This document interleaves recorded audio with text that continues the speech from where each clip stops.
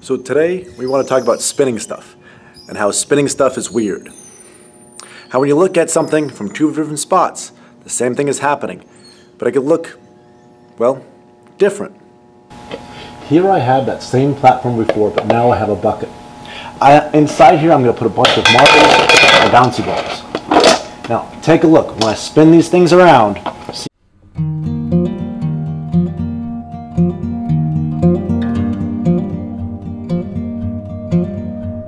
here I have that same bucket with a little bit of water and food coloring. Take a look what happens when I spin it.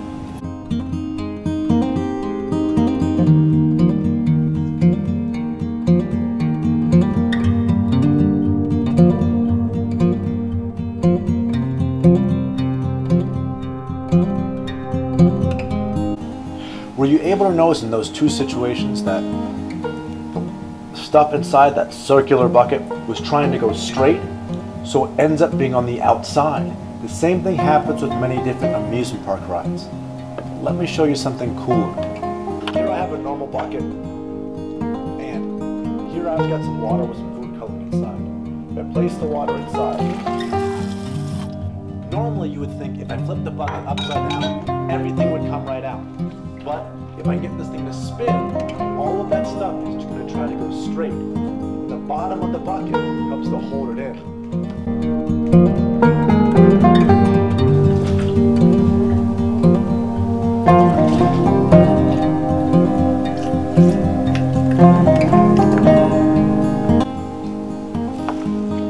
The truth is, I don't even have to go this way. I can also go this way.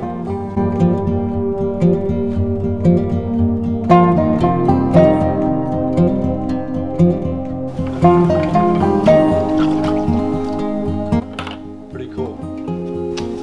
Here I have a cup of water instead of a giant bucket.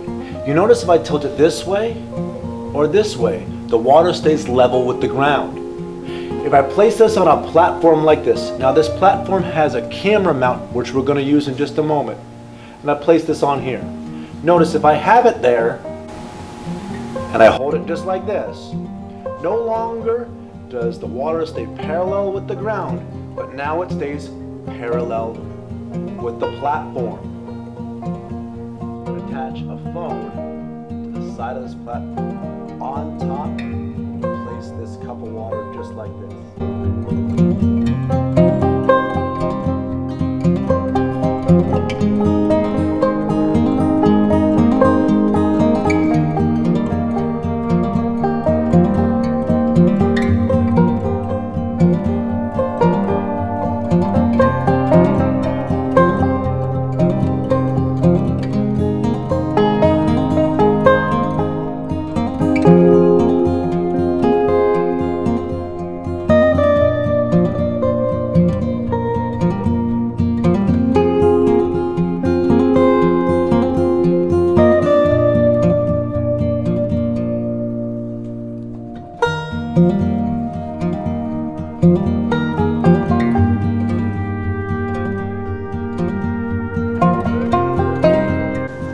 Thanks for watching.